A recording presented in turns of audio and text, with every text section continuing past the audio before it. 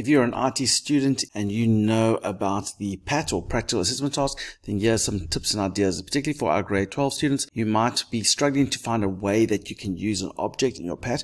We have a video over there that you can use to get an idea, but in this video we're going to try another approach, a slightly different way of using an object, and maybe this will spark an idea that you can use when incorporating an object into your PAT. So here I've got a program where we've got a simple login screen and it's connected to a database which has different types of users and the user type and so on. There's also a donations table which tells us when different users have made different donation amounts. The one way that we could use an object through the life cycle of the actual project. So the moment the user logs on, it's going to create an object that we store the user's details, and every time the user does certain things we keep adding or using the methods for that object. So I'm going to make a quick object now quickly, and just to recap, you're going to go to File, New, and we want a new unit, and we're going to give it a nice name. So I'm going to call it CLS user underscore U for my user class, and then make sure that you save it in the same folder. There's all my other data files, so I'm going to give it the same name, CLS user underscore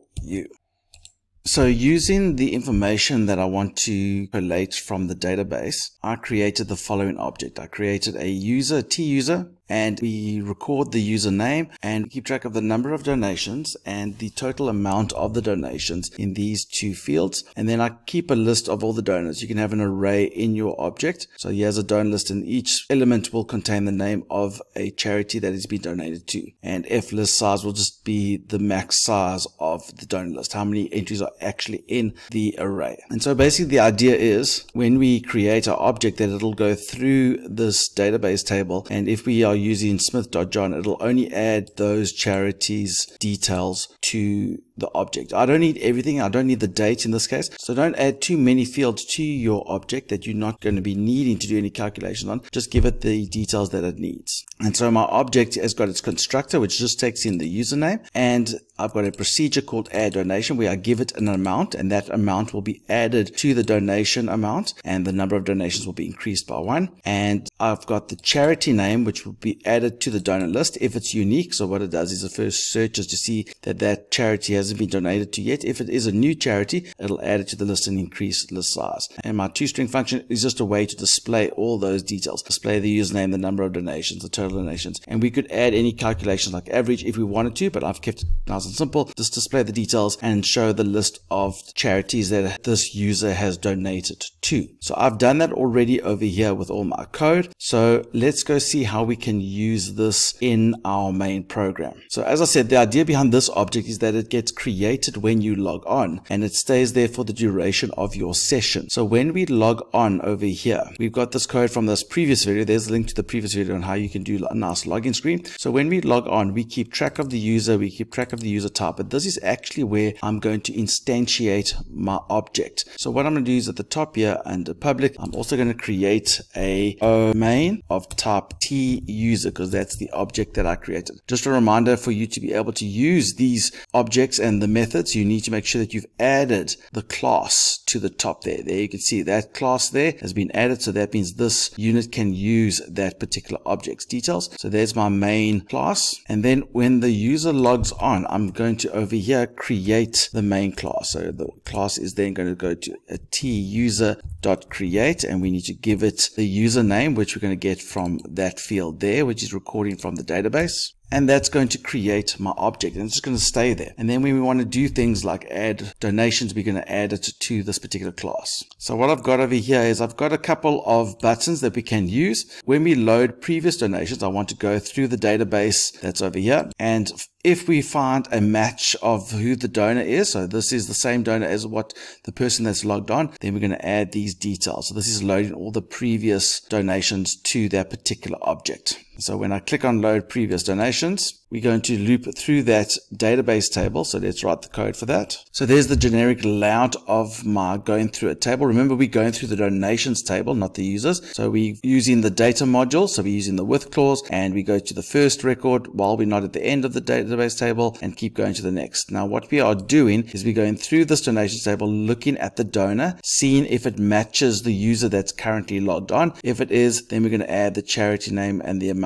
to the object's details. So I'm going to ask if TBL donations, I'm looking for the donor field. Remember, this is the donor field in the donation. If that's the same as the user that has logged on, you remember that we've got a user global variable, which has the user that's logged on. So that way we can always find out who's logged on by using that global variable. So if that's a match, then we want to go, main dot, and we want to add a donation. And what do we want to add an amount? That's going to be TBL donations. And let's look at which field. We're looking at the amount field. So we give it the amount field. And then the second parameter is the name of the charity. So that'll be TBL donations. And that'll be the charity name field. So over here, we're going to say charity name field. So every time we find a matching username in the donor table, we're going to go fetch that amount and charity for that donation and add it to my main. And I've already got a display stats button, and in that button I just clear the rich edit, and then I use the toString function of my object to display the details. So I can now move this out the way, because the idea is if you log in successfully, then it will create the object, but it'll also move that panel up to 0, 0 so we can see it. Creates the object, and it does nothing to it other than create it. And then as we click on that load button, it will go through the database and load all of the amounts and charities of that particular user that made those donations. So let's go test it quickly. So we're going to log on, and that's all successful. So now we're looking for John Smith. So we can load the previous load. And then if I click on display stats, there's John Smith there. He's made 5 donations. That's the total of all the donations. And those are the charities that he's donated to. So we're going to just do this little button where we can add a donation just randomly. It's another way that you could interact with an object. Maybe you don't want to interact with the database, but you want to keep this object open. And as you do certain things, you keep interacting with it. So we're going to use this as an example for that. So if I click on the add new donation, we've got those 2 amounts. It's as simple as saying main dot add donation or amount, and there's charity. So we add those 2 fields, and then we're actually going to display in the rich edit right here, lines add main dot to string. Every time we add to a charity, it's going to update the stats that is displayed. So let's test that. But before we do that, we must actually move this out the way so we can't see it. And ideally, you would make your screen small enough so you can't see that panel.